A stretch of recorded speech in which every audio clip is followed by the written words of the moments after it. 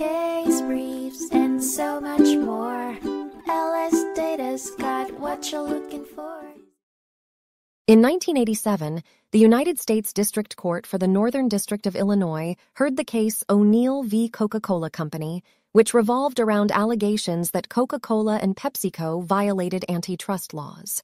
The two companies were accused of acquiring certain bottling facilities, leading to reduced competition and increased prices for consumers.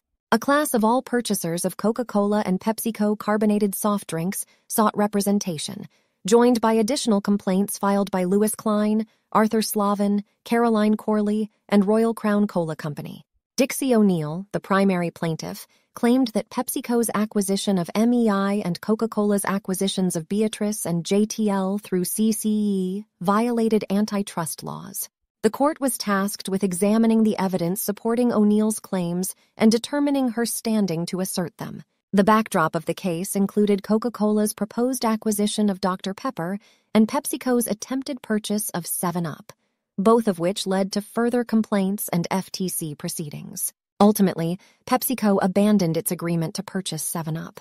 In the end, the court granted both defendants' motions to dismiss O'Neill's claims due to insufficient evidence and lack of standing. As a result, the plaintiffs' claims were dismissed in their entirety.